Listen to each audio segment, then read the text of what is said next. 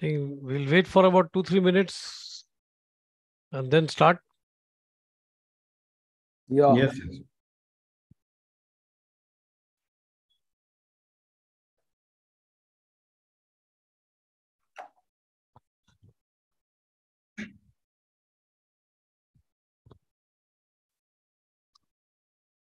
विकास की आवाज नहीं आ रहा है.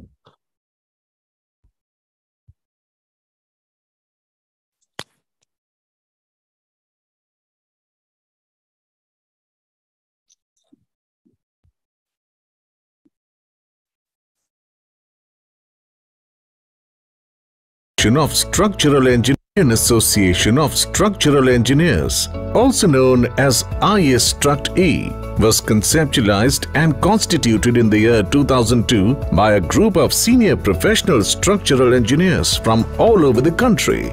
IS-Struct-E is registered under the Society's Registration Act 21 of 1860. IS-Struct-E is a national apex body of structural engineers in India with a mission to promote structural engineering profession and cater to the professional needs of the structural fraternity. In the short span of 2 decades, association has attained an eminent position in the professional field. Its membership is valued very highly in the profession.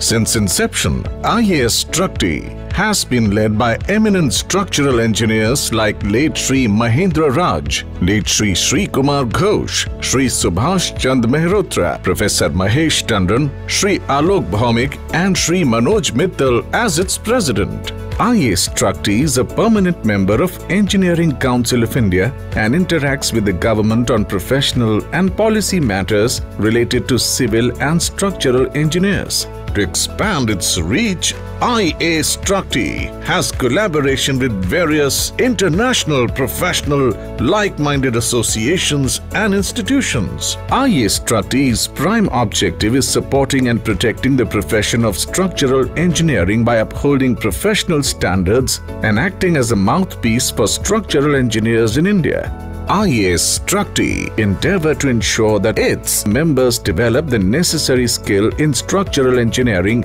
and work to the highest standards by maintaining a commitment to professional ethics and standards. IS-Struct-E is actively engaged in organizing several continuing professional development (CPD) courses for structural engineers to help them update their knowledge and advance their career paths.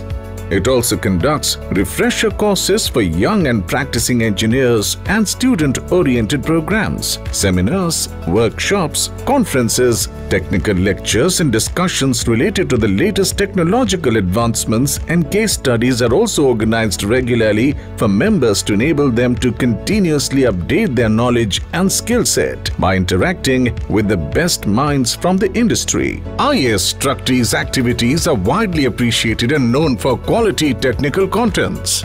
IS-Struct-E is also actively engaged in publishing its quarterly journal Structural Engineering Digest (SED), code commentaries, professional guidelines, and a monthly newsletter. IS-Struct-E's publications are becoming popular with time. IS-Struct-E has representation in various technical committees of BIS and IRC as well. Its members are actively contributing to National Code of Formulations. In the year 2020, IS-Struct-E started National Awards competition to stimulate interest in the structural engineering field and to promote innovative thinking and creativity. The awards are presented to the winners in recognition of their outstanding contribution to structural engineering in the categories which include Outstanding Structure, Outstanding Structural Engineer, Outstanding Woman Structural Engineer, Promising Young Structural Engineer, and Best Master's Thesis in Structural Engineering. IS-Struct-E is currently operating from 4 regional centers, namely Eastern, Western, Northern and Southern, having its headquarters in Delhi to inculcate the professional culture and provide handholding to the budding engineers. IAS Struct E has its student chapters in several leading engineering institutions as well. Membership of IAS Struct E is open to all civil and structural engineers engaged in structural engineering profession. Members are elected based on their qualifications and experience in different grades as per eligibility requirements prescribed in the bylaws. Each application is carefully scrutinized before electing the members. More information about IAS Struct E is available on its website www.iastruct.co.in.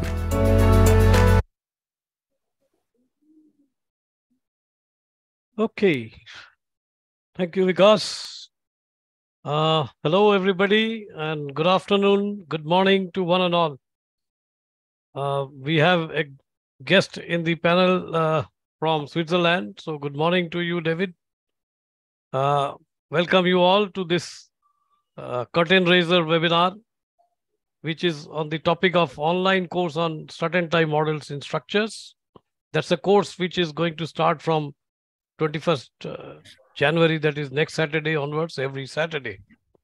My name is Alok Bhaumik, and I am the chairman, Professional Development and Technical Events Committee of IAS Struct E. And this webinar that we have launched today is a precursor online course, which is as I mentioned, which is to commence on 21st of January. The prime objective behind organizing this particular webinar is to explain to our fraternity the importance of this course and also the broad contents of this course. This is a course which is important not only for the practicing structural engineers, but is also extremely important for students, for the faculty, for the owner clients, and also for those who promotes use of concrete and cement in structures. For this webinar, we have an elite panel of experts as invited panelists. We have in the panel our president, Mr. Manoj Mittal. We are privileged to have with us Secretary General of FIB, Mr. David Fernandez. We have Mr. Umesh Rajshirke, Mr. V.N. Hegde. We also have a representative of Institution of Engineers India, who is our supporting association for the course. We will be joined by Dr. T. Visalakshi, who is the Honorary Secretary later. And also we will be joined by Professor Mahesh Tandon, who hardly requires any introduction in this panel. The structure of today's program is there in the screen, as you can see. After I welcome you all, let me now invite our President, Mr. Manoj Mittal, to give his welcome address. Manoj, the floor is yours. Thank you, Alok. Good evening, and I welcome all the participants who have joined this webinar. I particularly welcome Secretary General FIB, Mr. Dr. David, to this webinar, and I'm very happy that we are organizing a online course on certain time methods in structural concrete from next week onwards. So I believe this will be a successful program, and we will have a long-term association with FIB.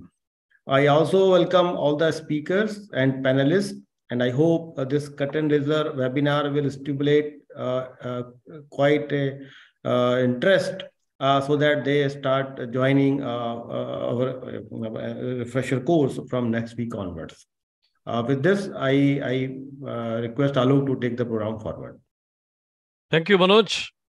I would now request Secretary General FIB, Mr. David Fernandez, who has joined us from Switzerland, to kindly talk a little bit about FIB, because this is a course which is jointly organized by IAS Struct E and FIB, and the major part of the technical part of the course will be handled by FIB.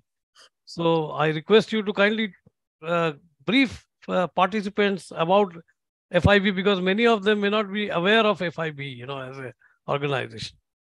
Thank you very much. I'm very happy to be here. I will share my screen in a presentation, quick presentation, and I will be happy to answer any questions later. I will put the presentation mode. If you see the correct one, let me do this slideshow. Okay, now. Yeah. No, it's okay. I understand that clear. You can see it, so I can go on. Yep. Yeah.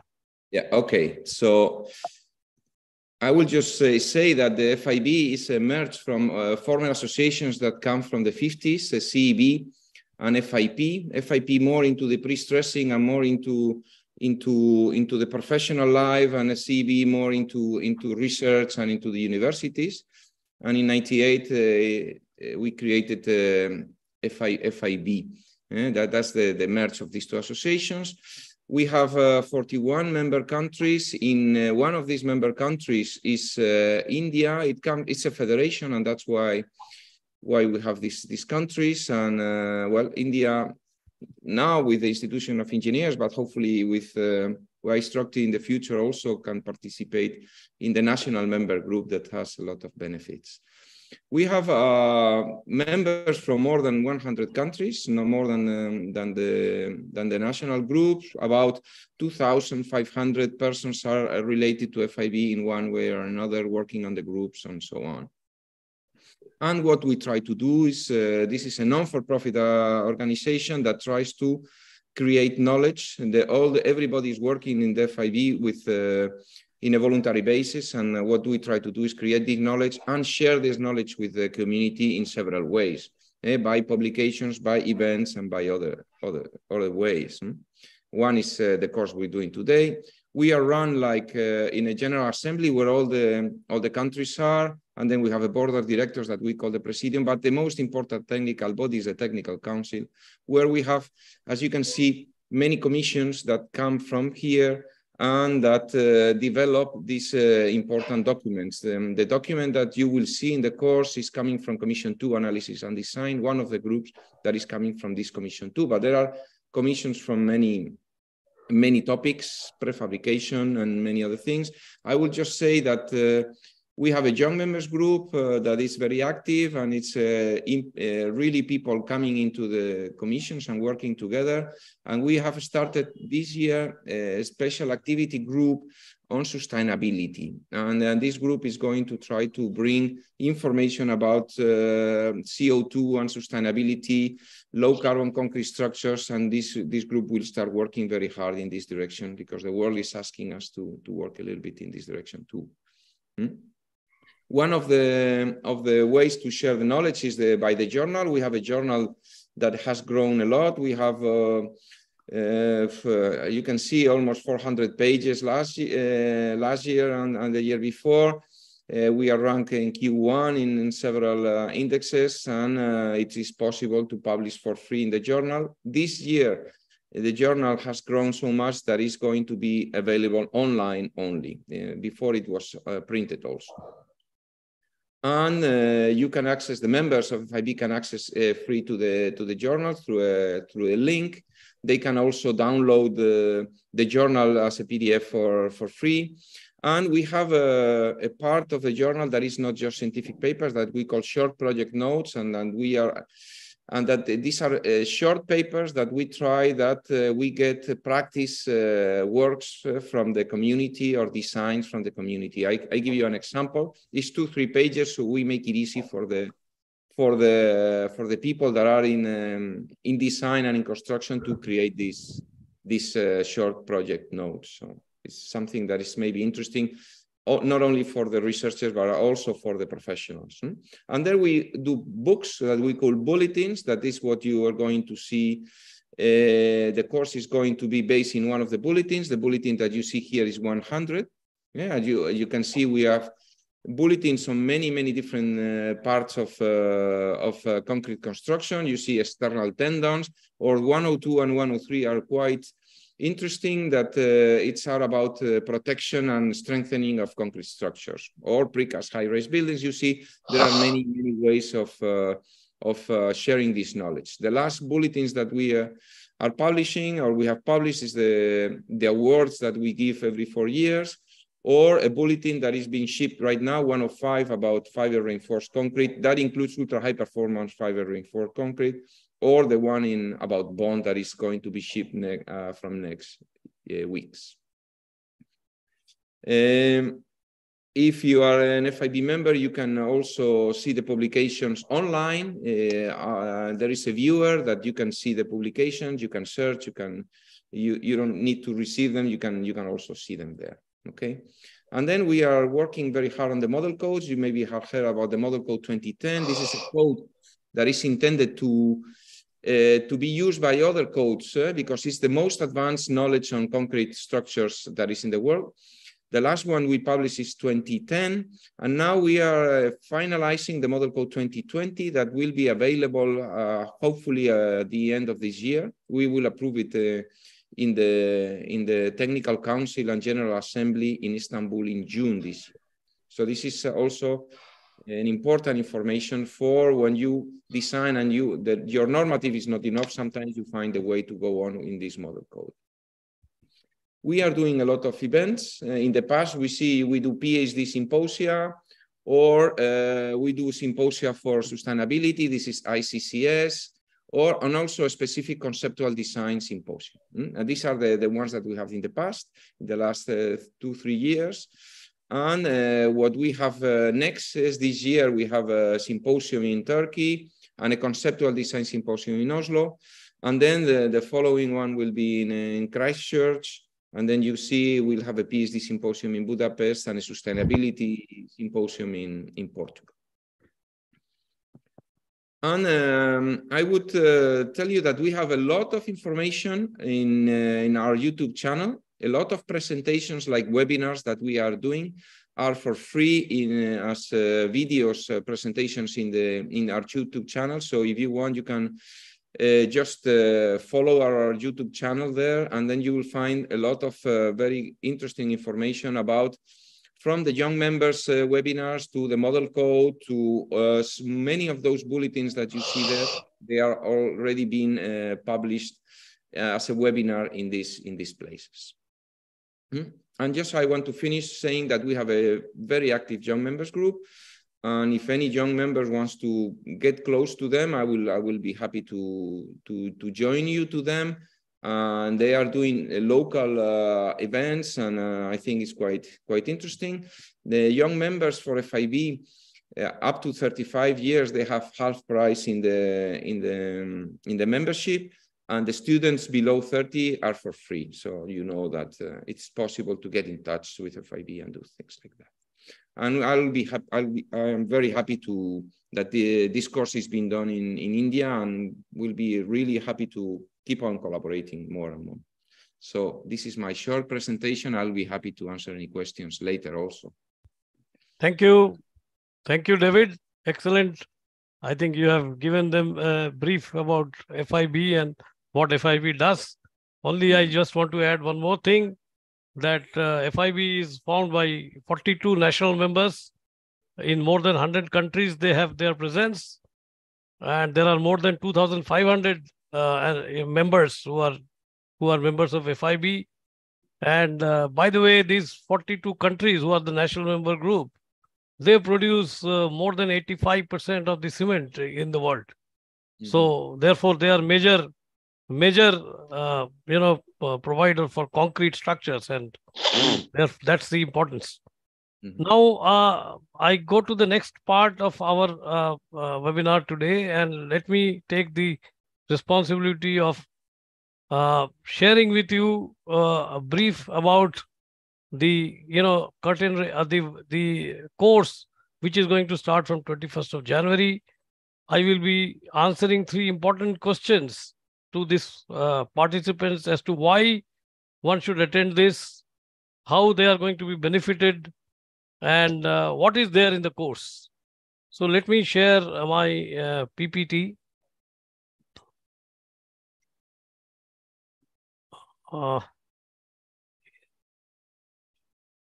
Is my PPT visible? You'll have to go to the slide mode. Okay, just a minute. Let me see how to do that. Presentation mode.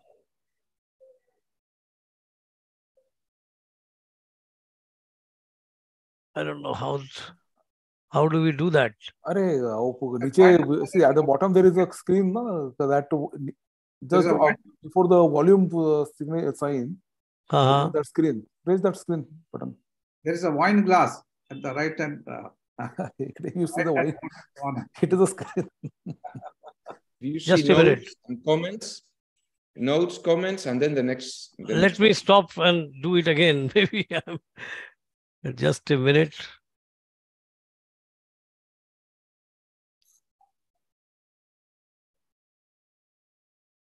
I'm sorry for this glitch.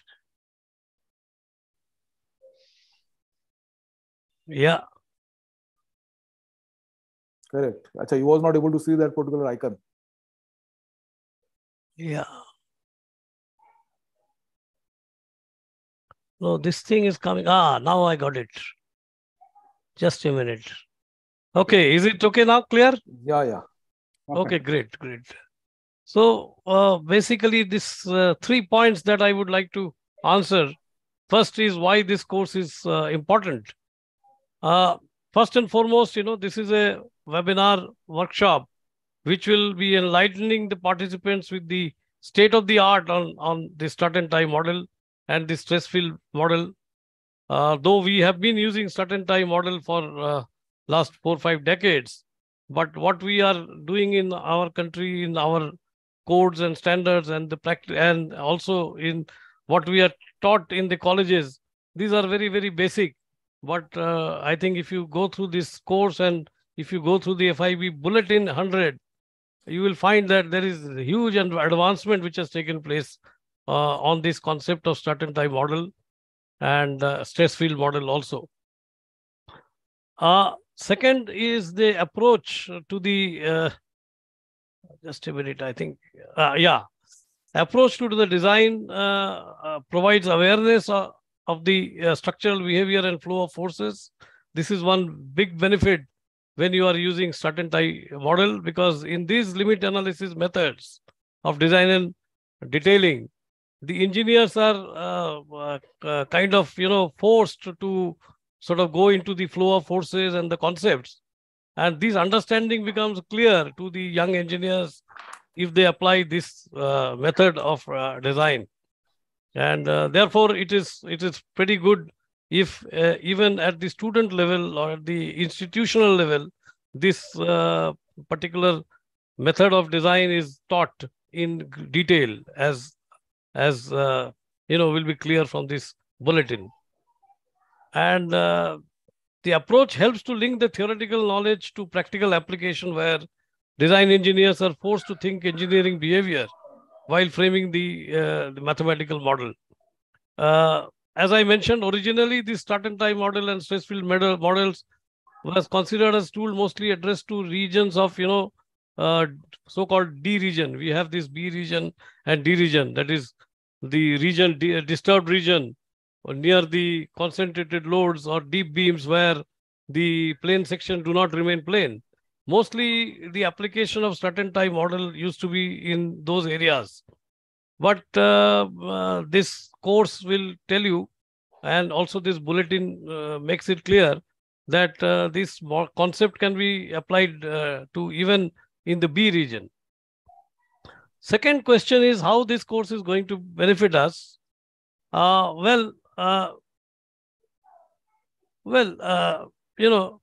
This publication is, as I mentioned, FIB Bulletin 100 is a publication showing the principle, development, and application. And this publication is available at a discounted price to the registered participants of this course. I think the original cost of this bulletin is 120 Swiss francs, but there is a discount of about 66% if you are registering for this course. So the participants will get it at 1/3 the price, that is 40 Swiss franc.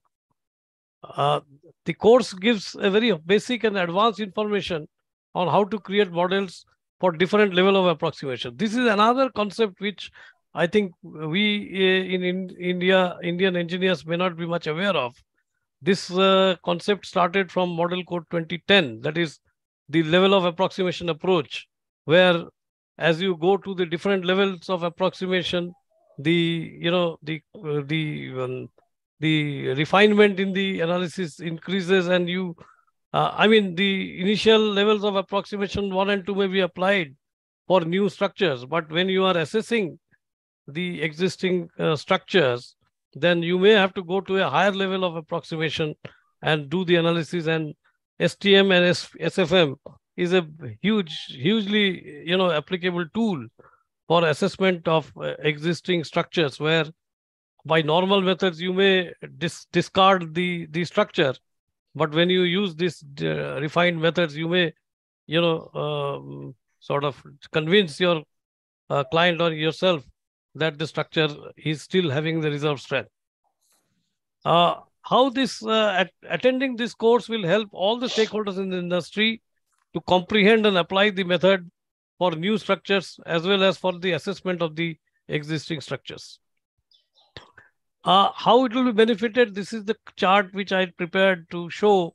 If you are a student, then understanding of this STM concept at college level can be extremely helpful to students for concept development.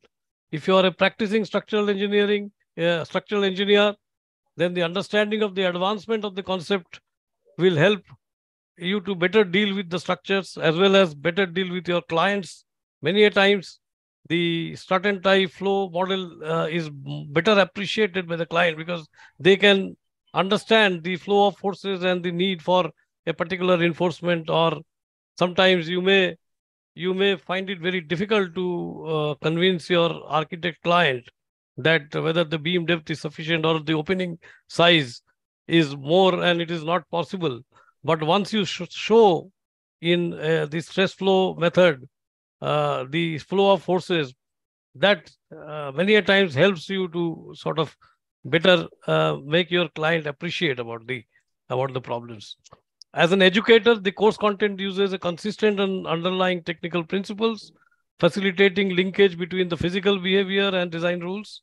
And this provides an opportunity for starting special subjects in undergraduate and postgraduate courses in the college.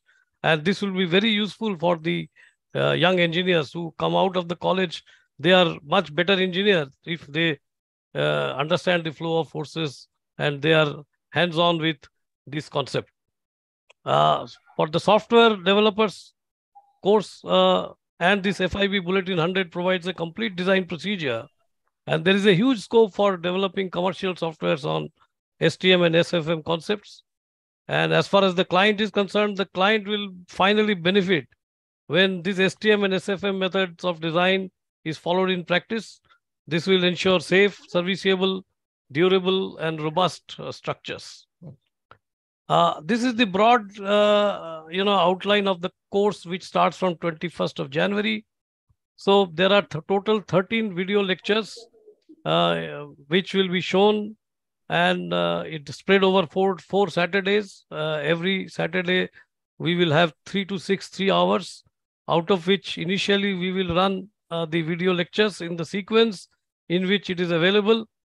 And if after end of showing video lectures, we will have live panel discussion where the faculty, those who are actually the architect or the authors of the FIB Bulletin 100 will be present live, and Q&A session will be handled by them directly. So you get a huge opportunity if you are participating in this course to have a live discussion with the authors. And I think this course on the whole is pretty useful. There are total 11 renowned experts from all over the world who will be participating live during the panel discussion. And these experts are all part of the FIB Commission 2, which David just mentioned, Task Group 2.24, responsible for the publication of this state-of-the-art strut-and-tie modeling bulletin. That's all from my side. All I want to add here is that if you are participant in this course, then you will also be given a free software which can be used for this this FEM and SFM, finite element models and all. And there are some tutorials also, video tutorials available, which will be which can be used for upgrading yourself, prepare yourself for the course. And if you are registering and in advance, then these softwares can be given to the registered participants well in advance, so that they come prepared for the course.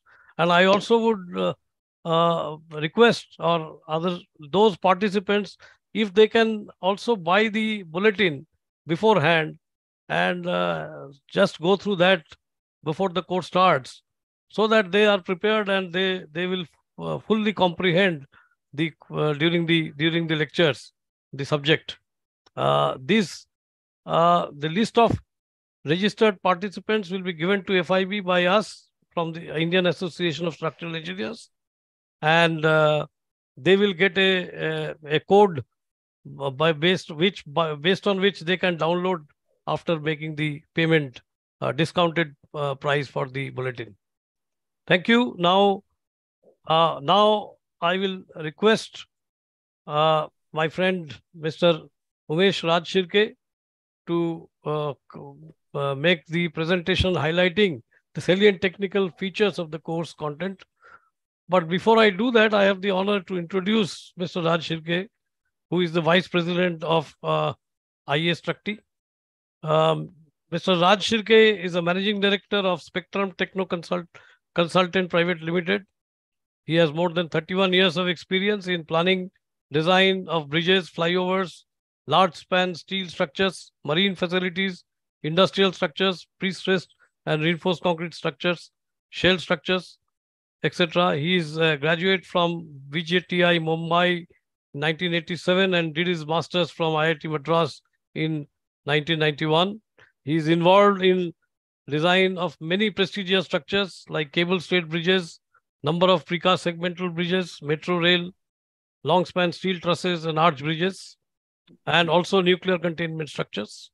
He is a member of various BIS and IRC committees and published number of papers in national and international conferences and journals. So with this, I would hand over this virtual platform to Mr. Rajesh Shirke. So thank you, Alok, for your kind introduction, and good afternoon, good morning to all the participants. IAS Struct has taken a very great initiative to conduct this webinar starting from the next Saturday. So it is a quite intensive, quite technically loaded, and it gives the latest developments in this particular area.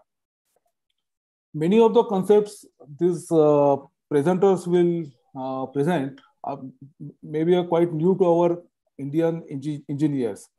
So what we thought, better to give one precursor to this course, go to the just like a refresh this strut and time model, and what are the new concepts we are going to receive in coming 13 lectures.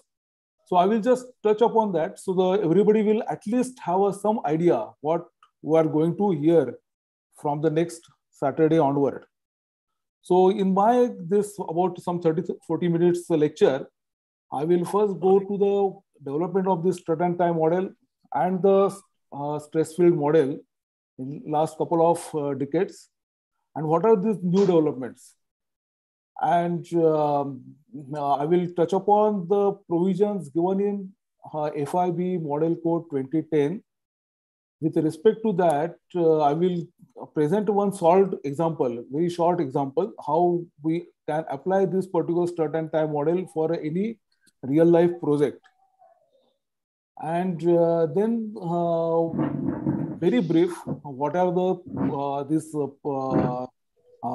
experts are going to present in the next 13 lectures. So that is basically the overview of my this about 30 to 40 minutes lecture. So let's see how this particular strut and tie model and the stress field model got developed over the years.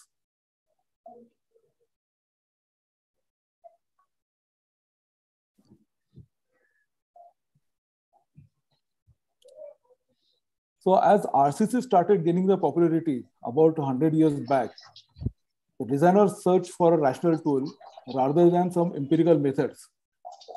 And initially, they developed a fictitious truss model where the concrete strong in a compression was modeled as a strut, and steel strong in a tension, it was modeled as a ties.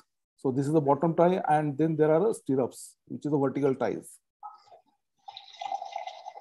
So this model was quite long in a practice. In fact, today also we are using it.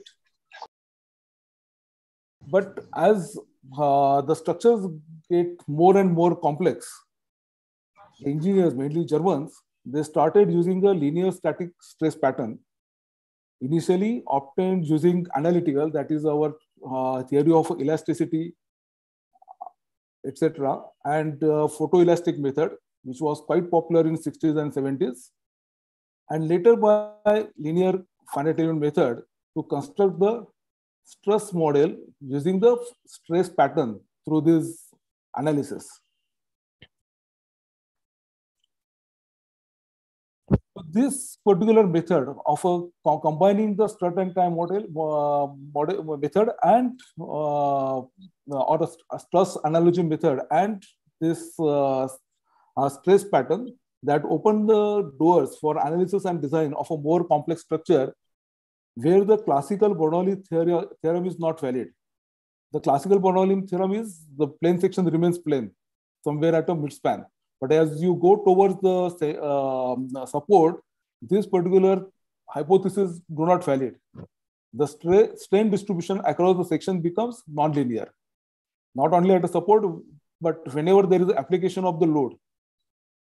So there, the engineers always used to struggle for getting the proper or optimum amount of the reinforcement or the sizes of the concrete sections.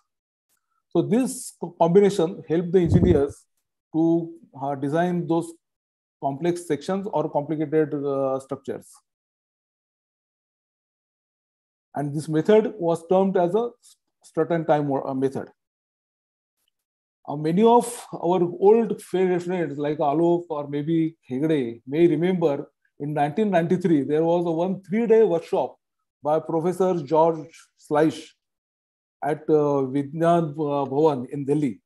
And that was this particular method was first introduced in India. And it was a quite successful workshop arranged by IABSC. And then this particular method got popularity in India. So what are these basically B region and D region? B is for Bernoulli, where the plane section remains plane. The linear strain distribution across the section occurs. But as you move towards the support, this strain distribution becomes a non-linear. And then we struggle for designing that particular region, which is called a D region, D for a discontinuity.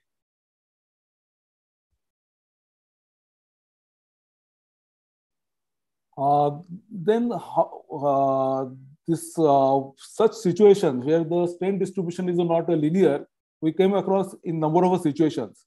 The very popular example is a dip beam, where there are the supports here and the applied load is here, and the strain distribution is something like this, not a plane or not a linear. And not only in such examples, but if you go our standard buildings, our regular buildings, you will come across these D regions at many locations. So this is a typical building cross section. You can find the D regions at re-entrant corners, or where there are openings, or there are corbels, or there is a open foundation or a pile foundation, and wherever the loads are applied at those particular points. So such D regions are everywhere in our structure.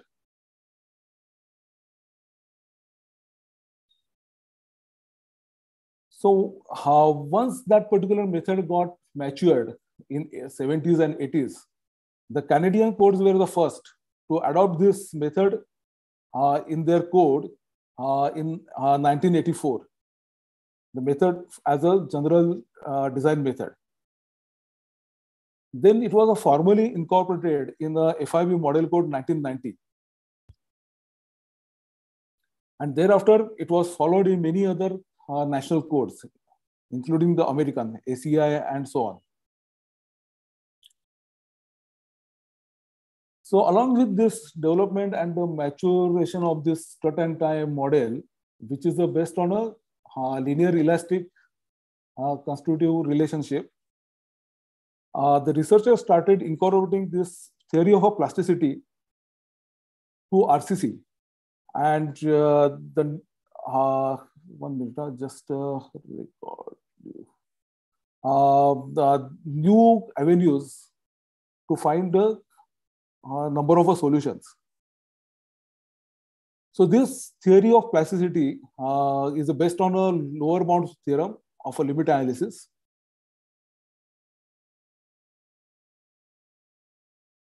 The approach is termed as a stress field method with the compression fields and the tension fields.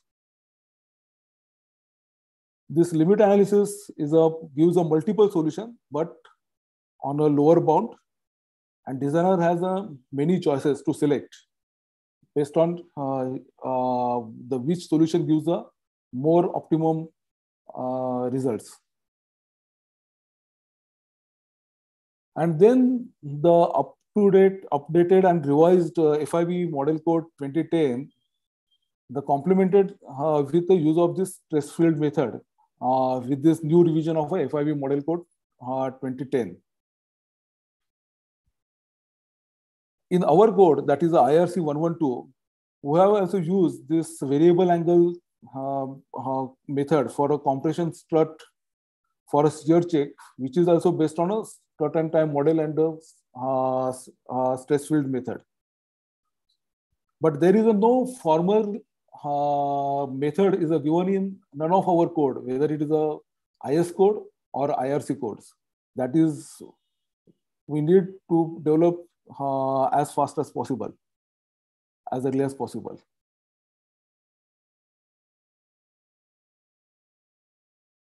So seeing the advantage of this lower bound theorem, that is which gives multiple solutions, designers start exploring its use in the strut and tie method, which was based on a linear elastic behavior earlier. Now designers started using the same method, but using a rigid plasticity. Rigid plasticity, it can be depicted like this. This is a compression area, this is a tension area. So you can go directly to this plateau. This is the basically beauty of this limit analysis. It is not a limit state, it is a limit analysis where you can directly go to the solutions without any iteration or any cycles.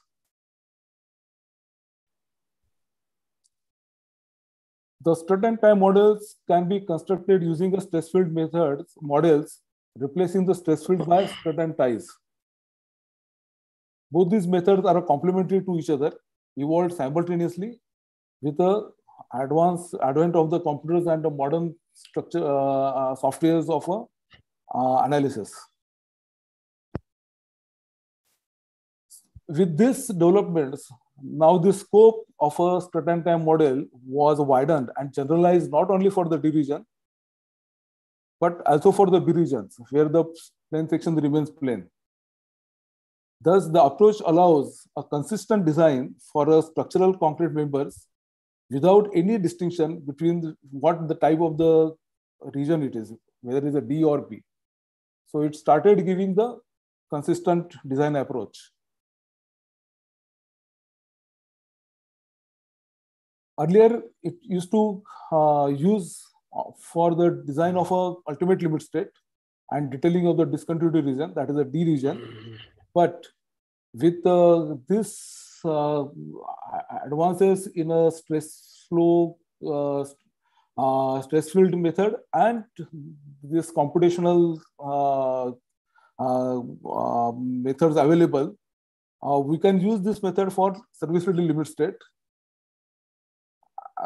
by verification of a spill stresses concrete crack width control if approximate compatibility for a strut and tie models is ensured. So earlier we used to have this rigid, earlier the elastic method, so linear elastic method, but with a FIB 2010, we are using a rigid plastic, perfectly plastic stress strain curve. Now we can use the linear elastic perfectly plastic. This is linear, this is a perfectly plastic, or it could be a non-linear elastic and perfectly plastic. And same thing is with a reinforcement. So the new models or methods now use this stress strain diagram curves for this strut and tie as well as a stress field method. So that gives a very strong tool in hands of engineers to apply this particular method for serviceability limit state as well as assessing the strength of the existing structure. Now, what are the steps involved in our normal conventional strut and tie method? First, we have to draw the free body diagram with the initial strut and tie model. It should represent the force flow within the structure. That is, this is the tension tie. These are the struts in a compression. This is again since the direction is changing, there will be another tie here and further struts.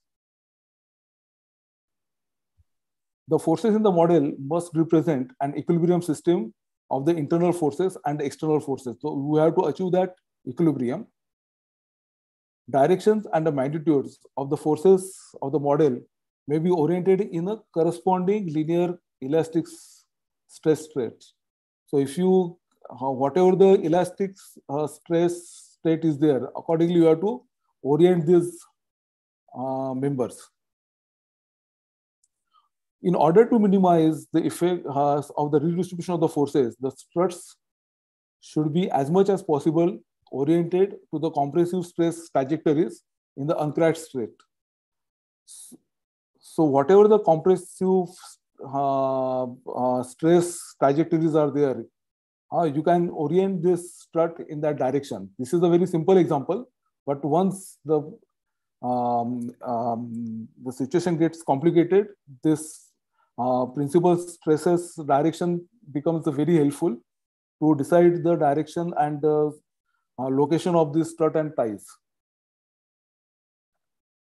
So now let's see some few simple examples how these models can vary depending on the boundary conditions or the support conditions and applied loads.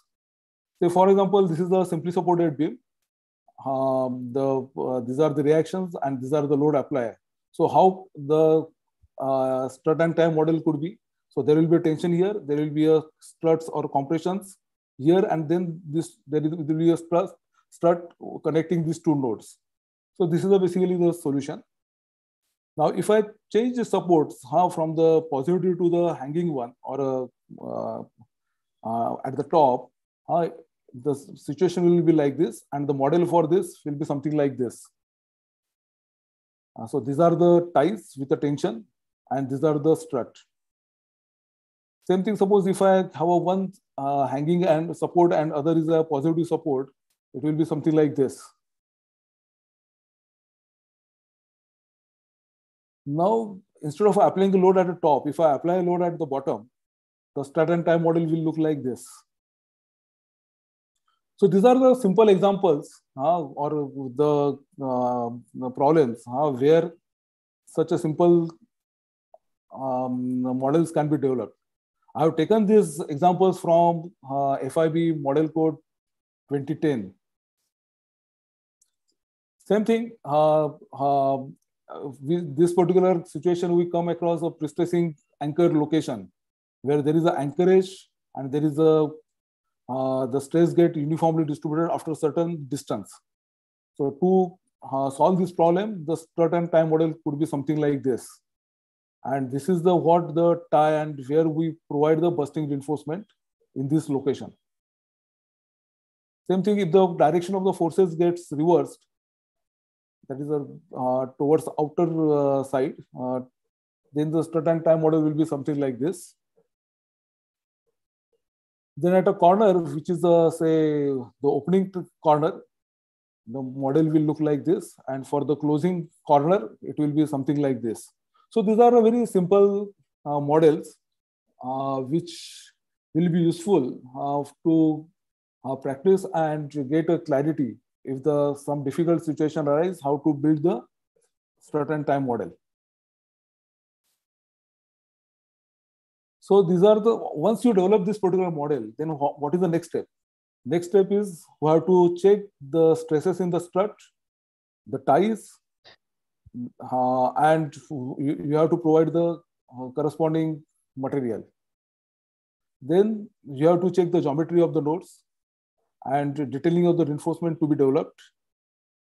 The nodes, struts, and ties of the final model must comply with the detailing of the reinforcement. And if required, you can revise the model depending on how you are positioning the reinforcement. So with this background, I will just go through one small solved example. Sorry, before that, let's see what should be how to design this particular struts, nodes, and ties. So I have taken a reference as this FIB model code 2010, and so there, whatever the provisions are given, say for example, strut, it is to be checked for this. I'm not able to. There is something getting. Just a minute. Stop sharing.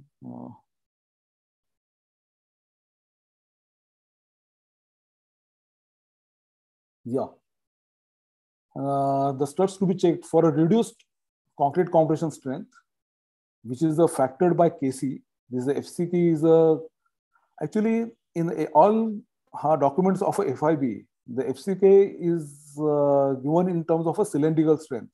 So here in India, you have to take care for converting the cylindrical strength or a cube strength to the cylindrical strength. So that conversion, you should be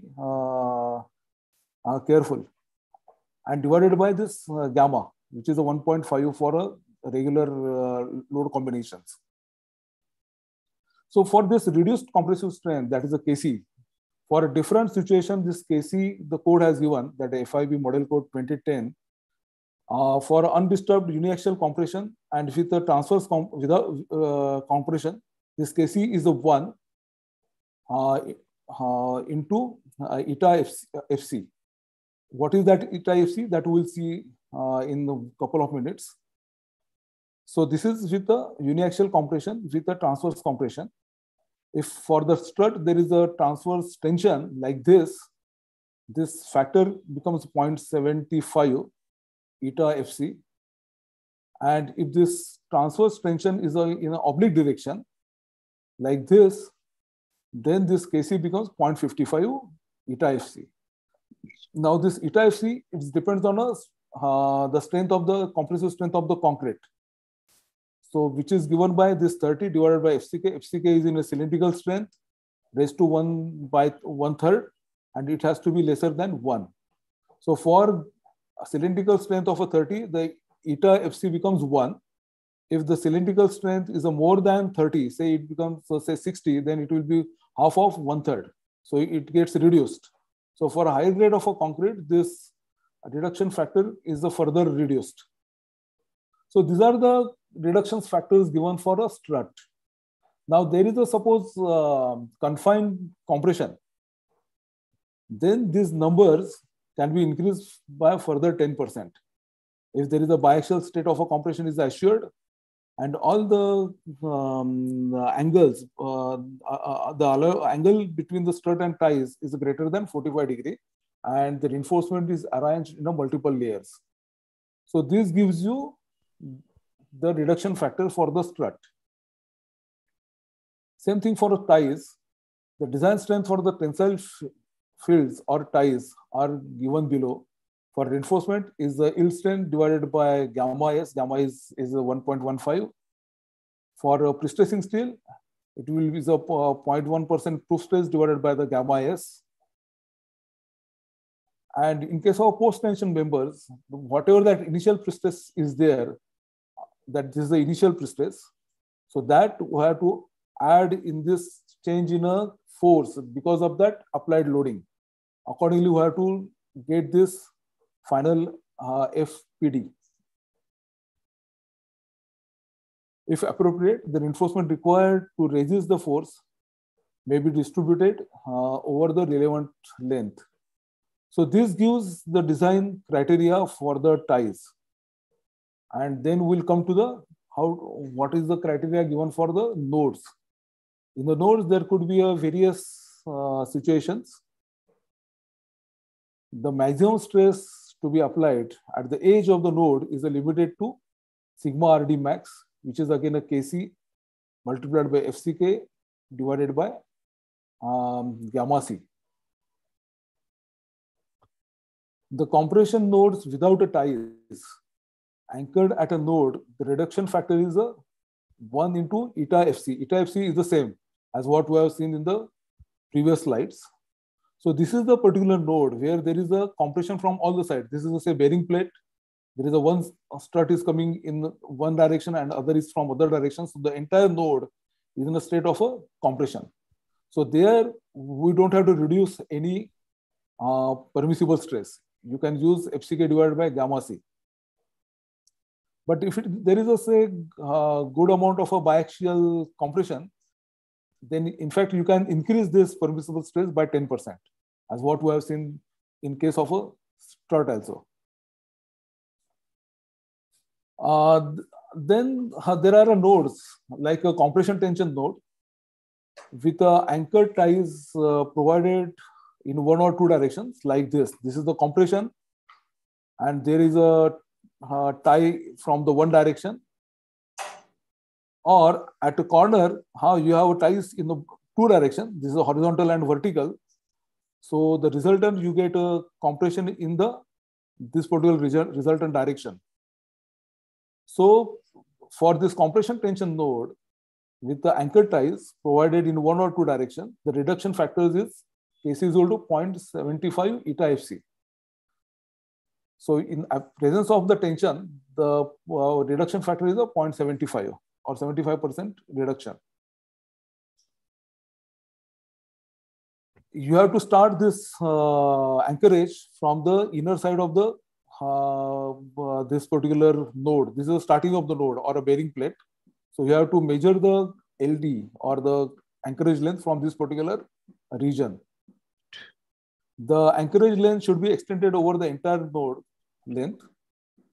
The anchorage of the reinforcement bar behind the node is strongly recommended in case where the member dimensions are large enough. If you have got enough space, then better to increase the reinforcement in that particular zone also.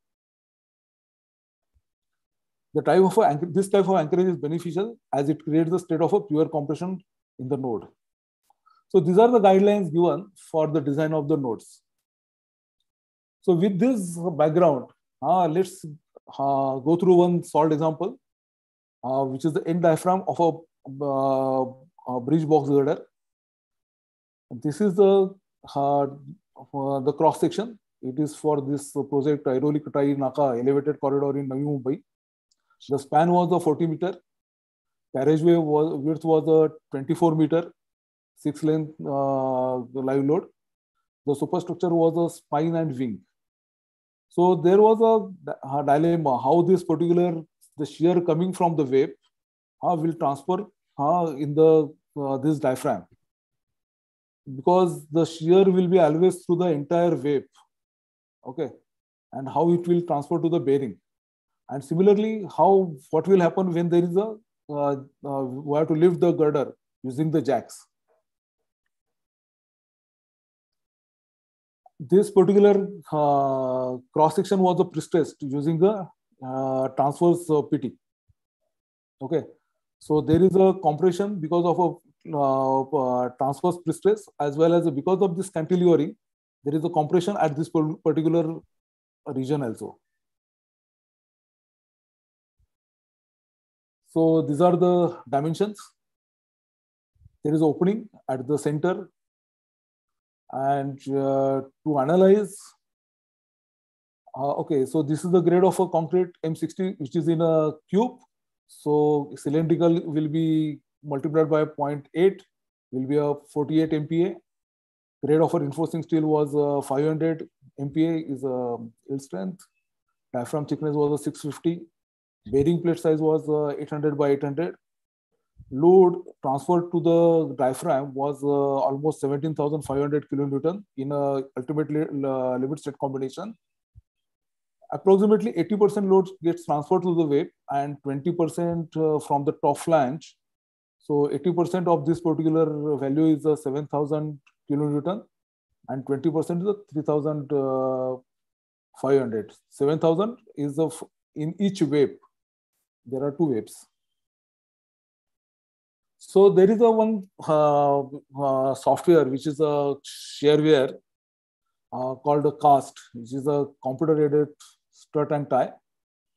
So using that software, this particular model was developed and load was applied.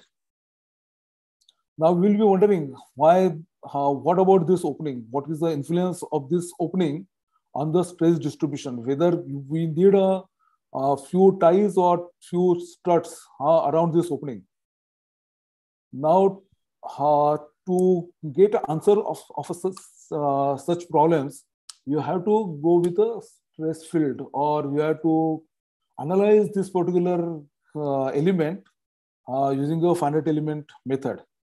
So already that 3D model was available, and okay, prior to that, this particular model was run on this software, and the forces were obtained. Now, to ascertain what is the effect of this opening, this plate element of this diaphragm was developed in a regular finite element softwares like a Sophistic, and this was a principal stress pattern in this diaphragm for the given load. That is the load applied on this waves and the load transferring from this top slab. So generally what we found that the stresses around the opening are not that significant to have an additional tie or a strut. So whatever the model were assumed in this particular strut and tie, that is adequate. Now, after getting these forces in the struts and this tie, ties are marked in orange and the struts are in dotted lines, blue lines. So now, using the provisions given in the FIB model code 2010, we have to verify whether these stresses are within the limit or not. So let's see. So this is the first is the top slab tie member, which is given here, and the force was 1115, and there is again a component here because of, see, this force from the wave coming from the girder was applied at two locations, 3500 at the top node and 3500 at the bottom node, because the entire force is getting transferred through this wave. So you have to apply it at the nodes. And because of, see, this particular force was applied in the direction of the tie, but because of some limitations of the software, it was not possible to apply in this direction. So this particular force was applied in a vertical direction. Now, whatever that force is there in the tie, some component will, horizontal component will be there in this tie member. So that this angle is a 9 degree. So that component is added in this force.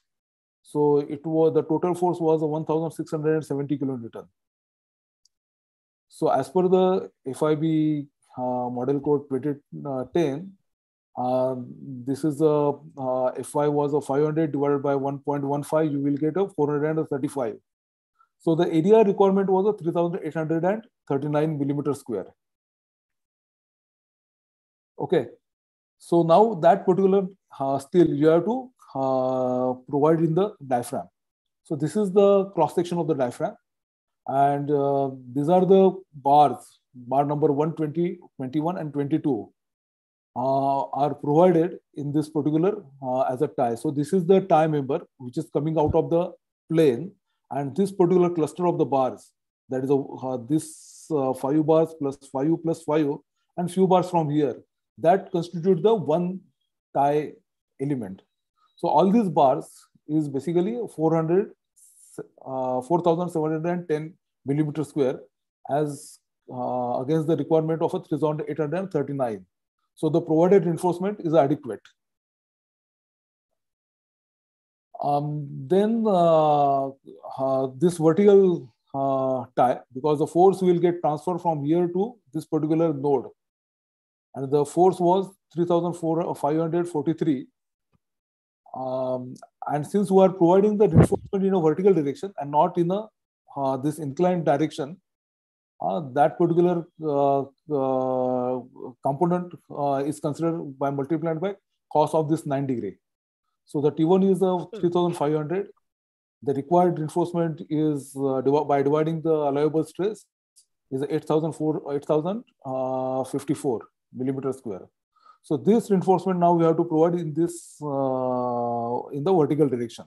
So this is the horizontal cross section of the diaphragm, and these are the bars provided to carry that tension to the tie. So the provided reinforcement is total reinforcement is 9,924. After sizing this reinforcement, we have to check the nodes. So this eta FC is a 30 divided by FCK. FCK is a 48. So that eta FCK for a concrete is a 0.85. And this KC for the, this first node, which is at the bottom, node number 1 is somewhere here. This is the node number 1, which is a compression. The entire thing is in the compression region. So it is called a CCC node, and the reduction factor is 1. So the Kc is equal to 1 into 0.85 is a 0.85. Multiplying by this, you get a permissible stress for this node 1 is a 27.2 MPa. Similarly, for node 1 and 2, which is the compression tension, the factor is a 0.75. Eta C is a 0.85. So if you multiply together, it becomes a 0.6375. And the permissible stress in this particular node is 20.4 MPa. So once you get this permissible stresses as per FIB model code, you find out what are the stresses here.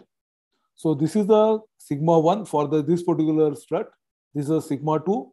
This is a sigma 3 is a horizontal strut. And this is a stress in the node, which is the sigma 4. So once you calculate all the stresses, that is the 25 or 6, 15 or 20 are less than this 27.2 MPa allowed in the code. So this is how we have checked the stresses in this particular node.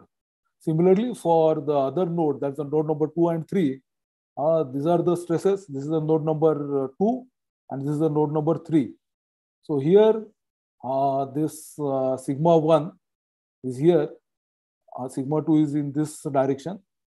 Sigma 1 is again 18.64, which is lesser than 20.4.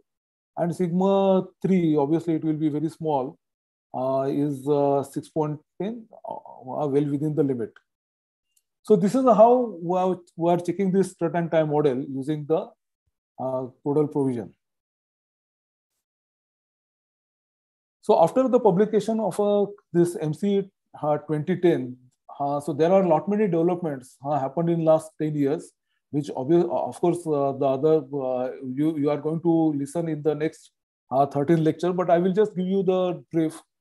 The main important is the framework of as Alok told in the beginning, is the framework of a level of approximation.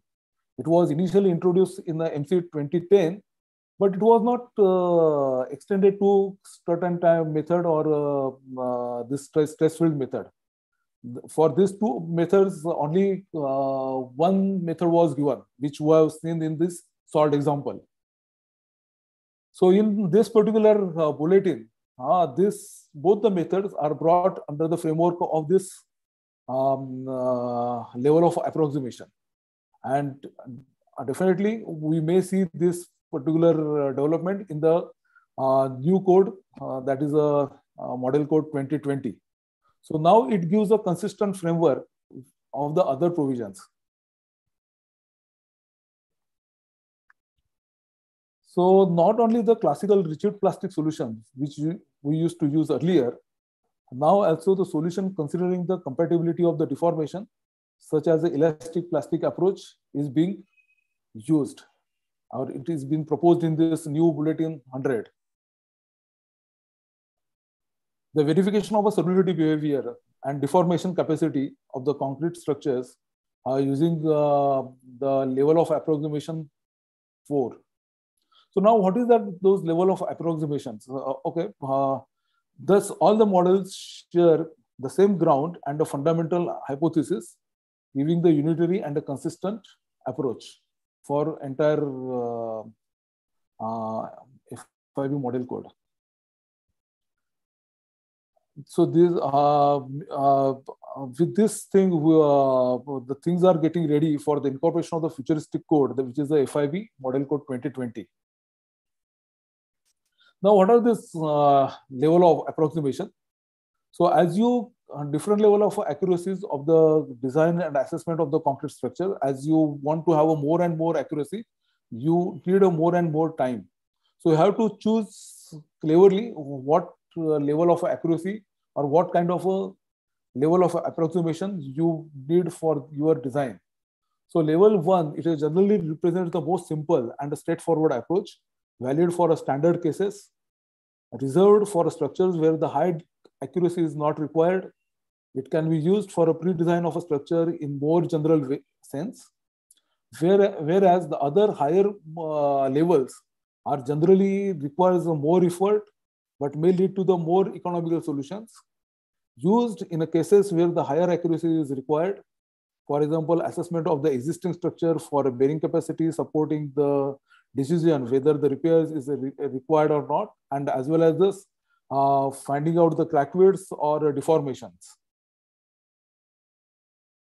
So suitable design strategy consists of using a low order LOI level of approximations for the first design phase and a higher approximation level of approximations for the last design phases.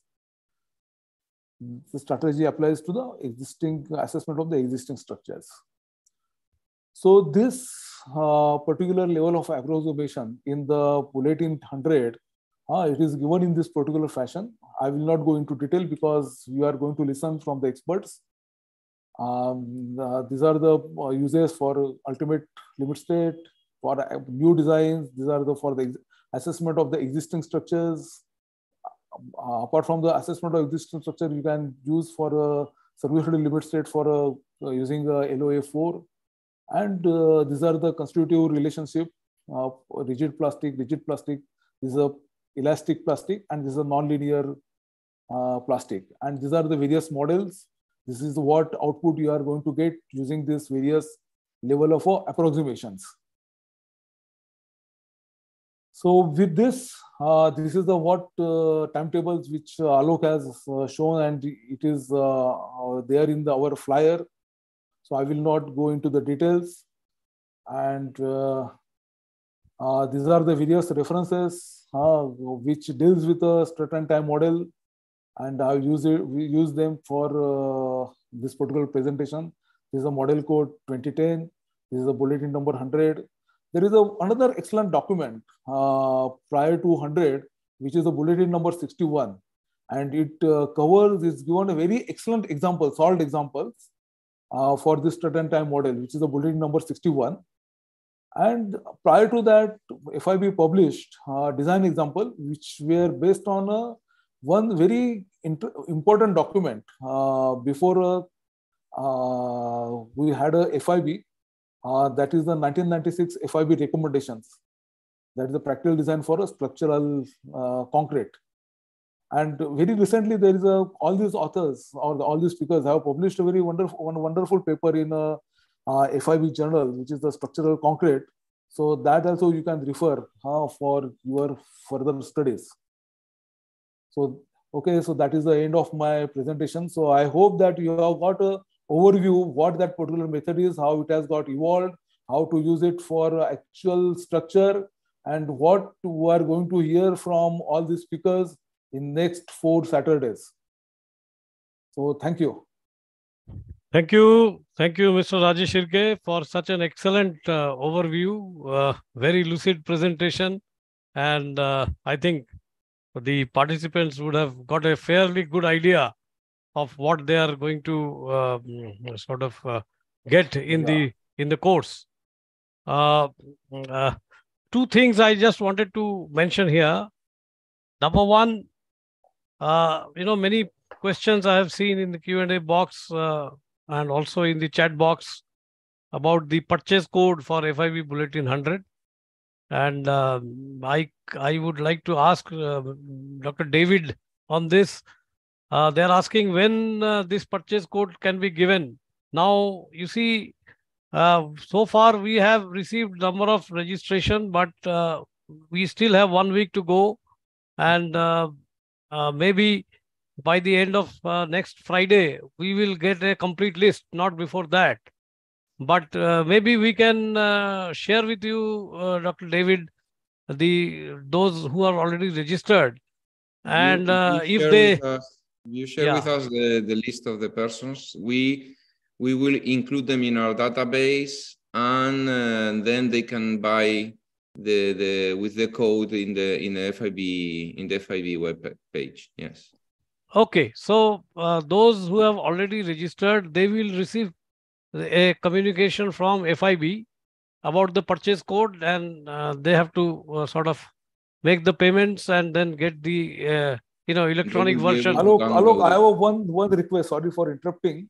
If FIB or David can give a concession for other 2 very important documents, that is FIB Bulletin 61 and 16. These are really great documents. So our users will get access to those documents if they are also made available to them. Just one request. We can do the same thing and include the code that includes all the documents. Okay, great. FIB Bulletin 61 and which one you said? 16. 16. Yeah. Okay. Fine. And also those who have registered, they will receive from IAStruct itself a link for downloading the software. That can be done. Whosoever have registered, they will be able to download the software. But with a disclaimer that this software is not a commercial, it's not, you are not purchasing the software. It is only for use for the purpose of education, and so that you can, sort of prepare yourself for the course. And that can be done from the moment you register, it can be done.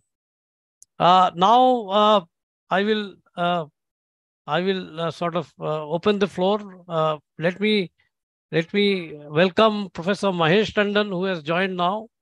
I don't know whether Dr. Visalakshi has joined. She has not joined. So Tandon Saab, welcome to this webinar. Are you there? Yes. Yes, sir. Hello. Yes, sir. Yes, sir. You are moving, I think. So welcome. You must have listened to the lecture of Mr. Rajesh Shirke. I don't know when you joined, but if you are... About 10 minutes ago. So it's not... Okay. I think you go ahead with the other panelists because... Okay. So I would request Mr. Hegde to give his views. You have heard everybody, and you also can give some your remarks on the course as well as the lecture that we have heard today. Yeah, thank you, Alok. First of all, let me congratulate Mr. Umesh Rajshike for excellent overview of the course which is going to come in the future. And he has really highlighted the importance of this particular course.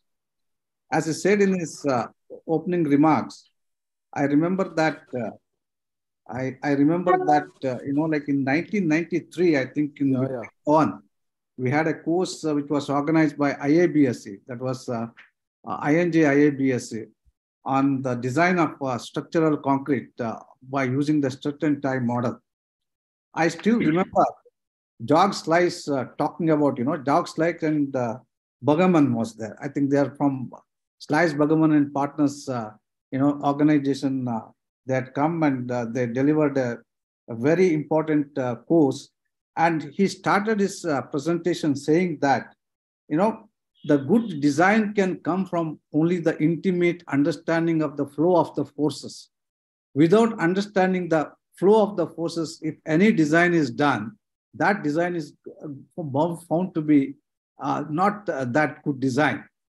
And in my opinion, as has been explained by Alok as well as Umesh Rajshekhi, the understanding of the flow of the forces can come only by, following the strut-and-tie method.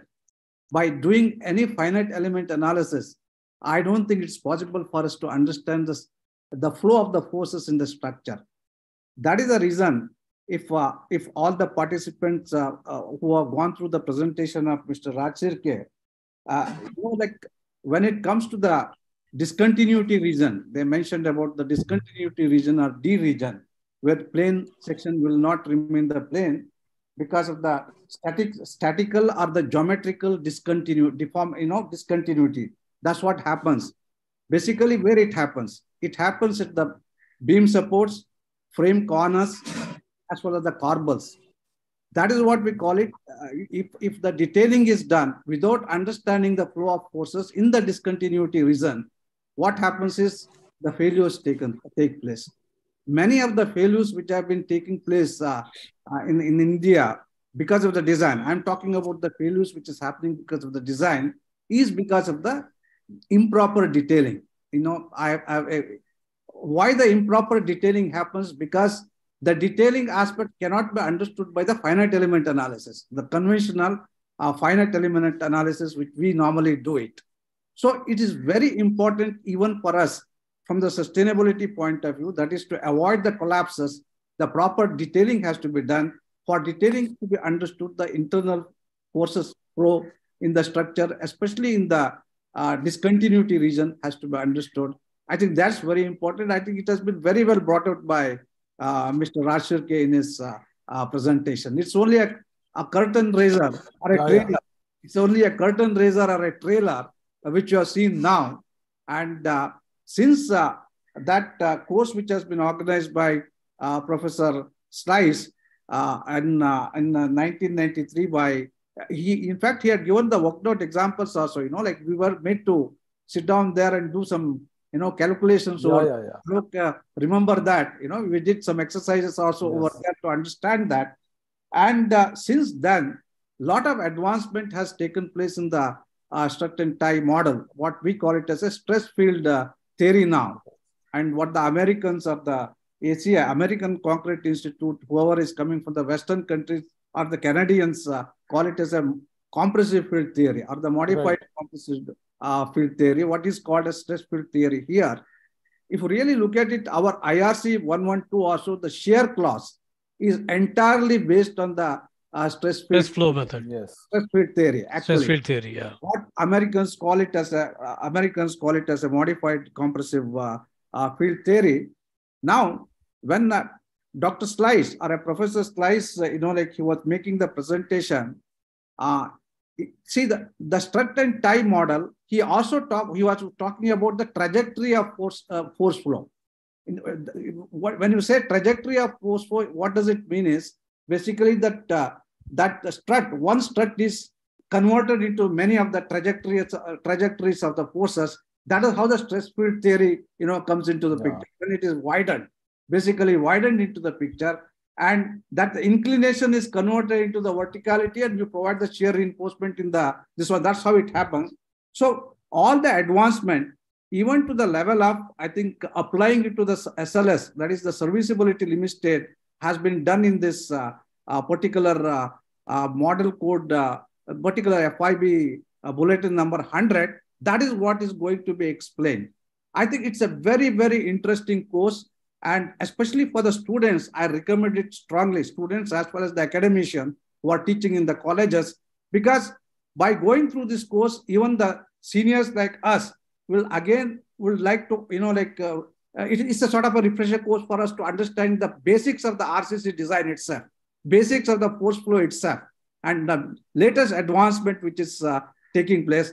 I request all of you to, encourage your friends also, the colleagues also, the peers also to participate in this particular, webinar or the refresher course which we are conducting. It will be immensely helpful. And I'm sure by attending it, many of the failures which has been taking place unabated, especially in the concrete construction, will be avoided by avoiding this course. That's what I'm looking forward to. And thank you. Make use of it. Don't lose this opportunity. Attend it in the maximum numbers. That's what my request to all the participants today. And also disseminate among others about this course. Thank you, Hegde Sahab. I think it's 5:30 now, and I think we would like to close it by another 15 minutes. So let me get into the questions first, and then when Mr. Mahesh Tandon Sahab stabilizes, he's still moving it seems, then I will come back to him and Mr. Shishir Banerjee. But first, let me take few questions. One question from Alexandros is, I would like to ask if in the seminar we'll have the chance to see some examples quite often used in our work, like design of pier segments as well as the pier design start-and time model. I can answer this question. Yes, the video lectures that you will see will show many examples, including the hand calculation as well as the various forms of finite element method and the stress panel. Everything will be shown. It's kind of a workshop, so you will be able to you see that live. Not live, the video lectures showing the worked examples. Next question from Amol Singh. Thank you for organizing the series. I would like to second Mr. Amrinder Singh comments on the purchase code, which I think we have explained. Amrinder Singh is asking, do we get the recordings of the entire course to go through once again? If you're talking about the course which starts from 21st January, no, video recordings will not be shared. If you are a registered participant and if you miss due to some unavoidable circumstances, then you will be given, of course, the lecture, but for a limited time, for one-time view, and that too, it will have an expiry. But otherwise, in general, the video will not be shared. Siddharth Shankar writes, so STM also considered the contribution of cracked concrete. Please explain. Anyone, Mr. Shirke, would like to take this? Yeah, it can be. See, various level of approximation, you can have a tension stiffening effect after the cracking. So that is, see, now with this level of approximation framework, you can have any complicacies in this model. So there is no limit. Okay. I think to get the answer, I think you should attend the course. Yeah, attend the lectures. It's to hear from the horse's mouth. You have to wait. Okay, so Mr. Mahesh Shankaran is asking, please can you clarify how to transfer the moments from column base to the pile cap using STM? So I think you have to attend the course. Okay. It is there, and there are a number of solved examples are there. So it is possible to develop the start-and time model. Whatever the example I have given, this is in a 3D, but you can develop obviously these models in a 3-dimension also. So all this, especially pile cap, etc., they are basically the right candidate for this particular method. Okay. Rekha Shrestha is asking how to connect brick masonry strut with RC frame. Again, this brick masonry, you have to develop the models. So we do have a models only for the concrete and the steel. For a brick, till now there is no data. So once that data is available, some experiments are there. Yes, it can be developed for the brick also. Yes. Yeah. Okay. Then Alexandros is asking again why it is mentioned in the theory of this STM that we have to consider strut with angle less than 25 degrees. No, nothing. Not, not 25. It is a no, 45. not 25, I think. It was a 45 for the angle between the ties and the strut. So anyway, we will ask the experts that time. Yeah. I don't have answer, really. When we come I think all technical questions, yeah, better keep it for the experts. better register for the course. Yeah, when we come to the B region, it may not be applicable. I think that will be explained in the course. Yeah.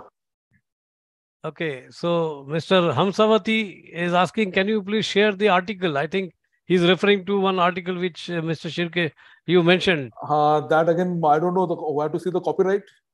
Okay. And if it is allowed, then it is maybe possible. If it is allowed, then you can share it with Vikas. I don't think it is allowed. We have to purchase it if anybody wants to use it. If it is purchasable. Which structural concrete issue it is? Which it is the latest, that is the volume number 1.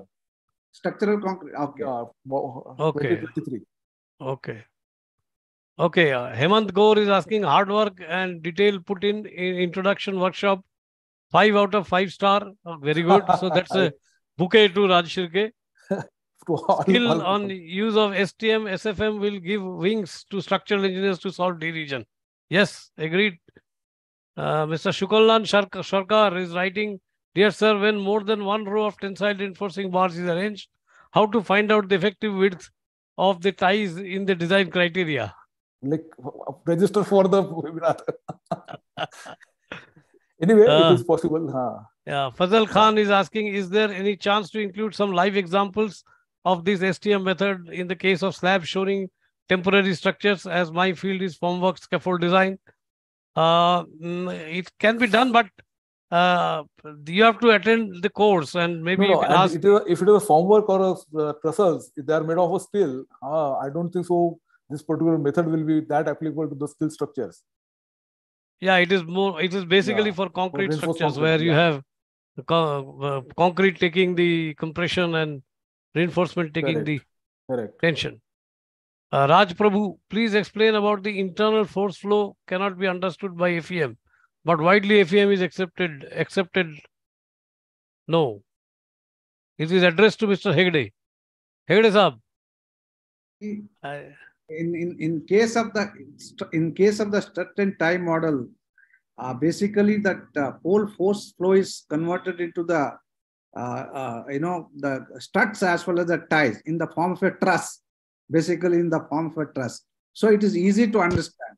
When you are doing the finite, see, if you are modeling, doing finite element analysis for the strut and tie model, that's a different. If you are doing a simple finite element analysis, what you're going to get is a stress, in the different regions.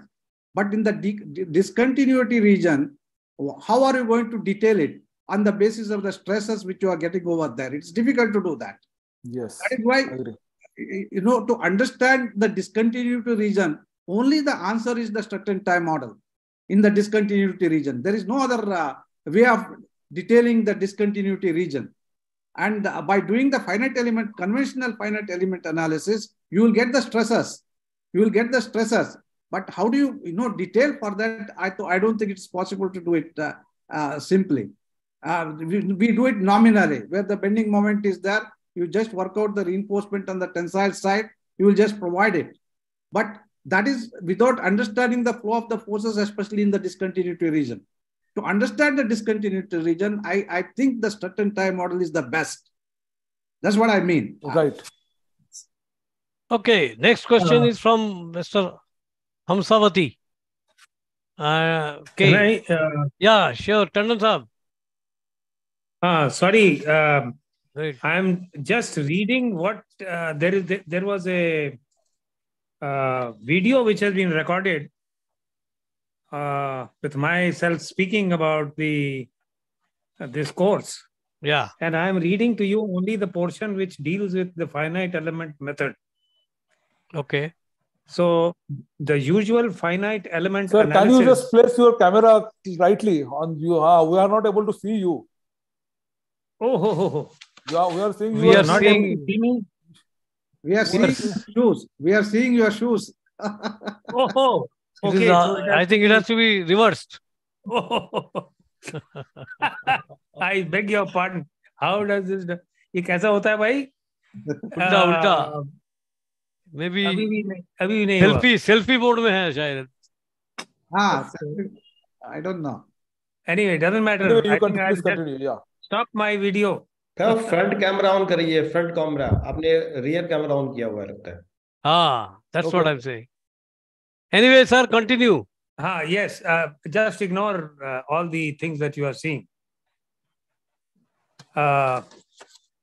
So the usual finite element analysis is applicable in the B region, Right.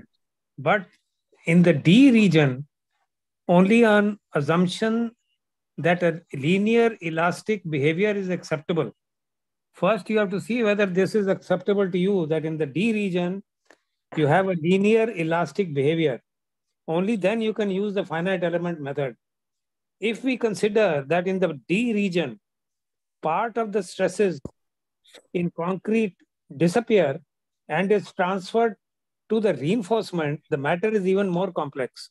So it's not that easy to just say that you are doing a finite element method, and it has got so many assumptions built into the method itself. And of course, people are now trying even to have an advanced finite element method where even the reinforcement is modeled and all that, but that is at another level altogether. But if you want a simplified thing, there is nothing to beat the stress and time modeling in reinforced concrete in the D region.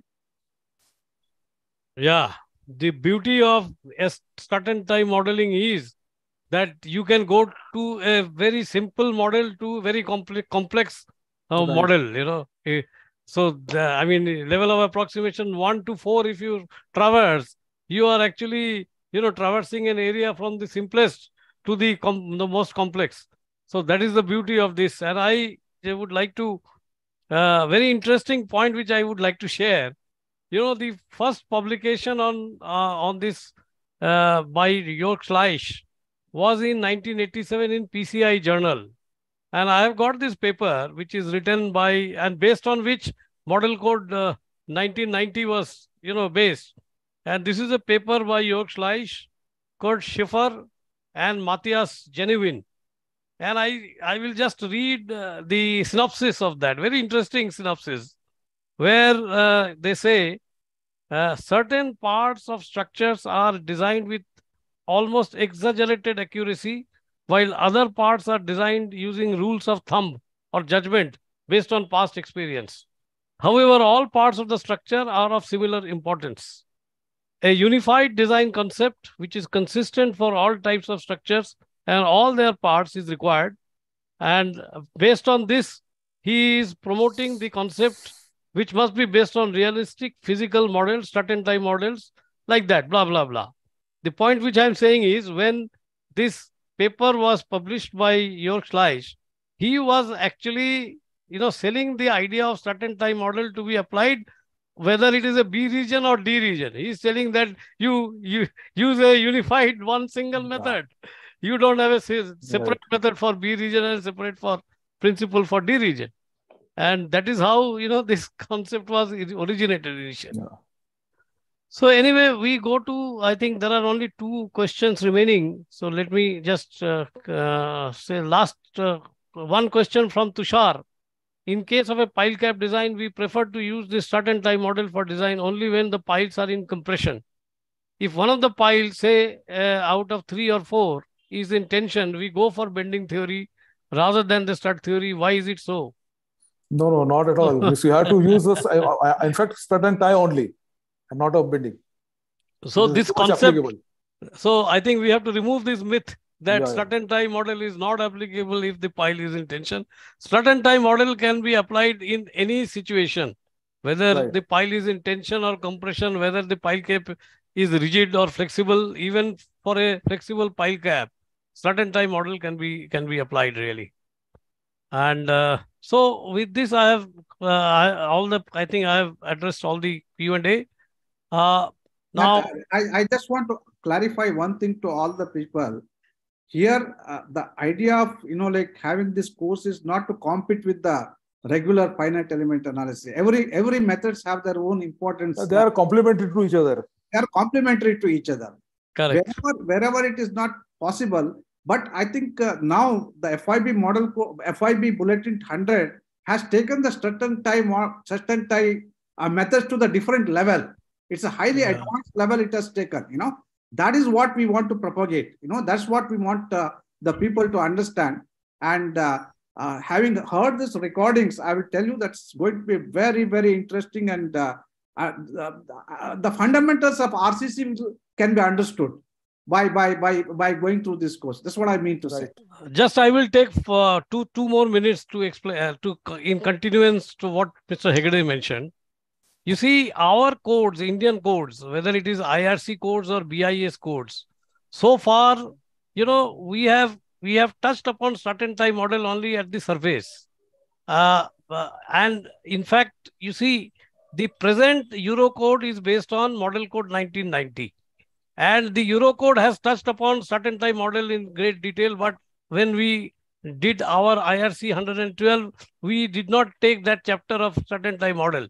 So we are still not at par with Eurocode. Leave aside model code. Model code from 1990 to model code 2010 and now 2020. I mean, there is a huge advancement in this concept of certain time model.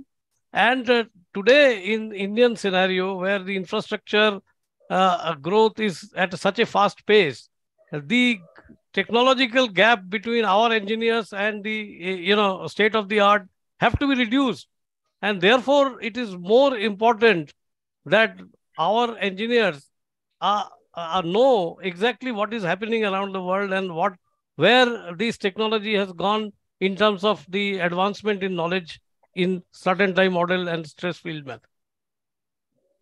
So, Tandon Saab, would you like to say anything more? No, I think that these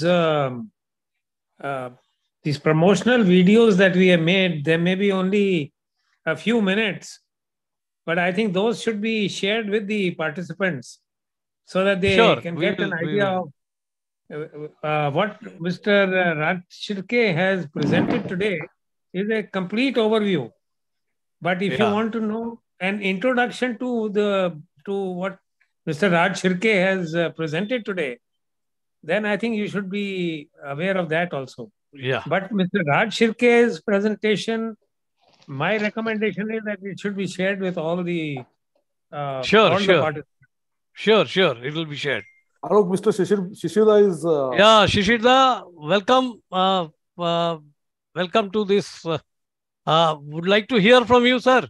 You are one of our associate and, the national group member of IMC FIB. Thank you, sir. Thank you and Happy New Year to all. Happy particularly thanks to David Fernandez, Secretary General, FIB, for supporting this event. And an excellent presentation by you and also Shirkeji. Actually, there are legends, Bhomik Saab, Hegde Saab and Shirke Saab. When you are there, naturally it will be a great one. And it will be helpful for academicians also and for students. And congratulations again to FIB members and also for Model Code. And hope we look forward in future also you will be able to organize this type of event. Thank you very much. Thank you, Shishida. And I request you to kindly, circulate to all the civil engineering members of IEI so that we have a discounted price for the Institution of Engineers members. So if they attend the course, it will be great because we would like more and more participation for this course. I will contact you tomorrow. Okay. Yeah, thank you. I would conclude. I thank you all. Thanks all to all the panelists. And I would give the last words to Dr. David Fernandez before I conclude. No, just thank you. A very impressive presentation, Rajikise. It was very nice to see that.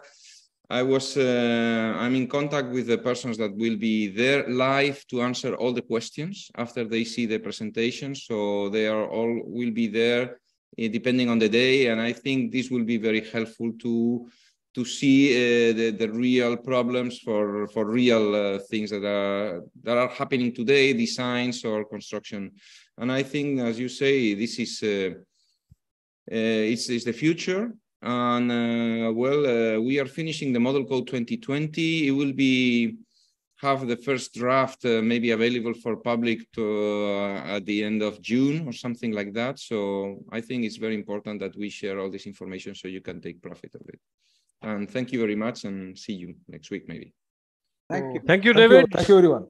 And with this, I close this webinar.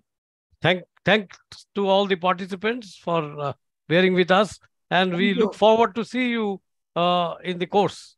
Thank you, Alok. Thank you. Thank you very much. Thank you.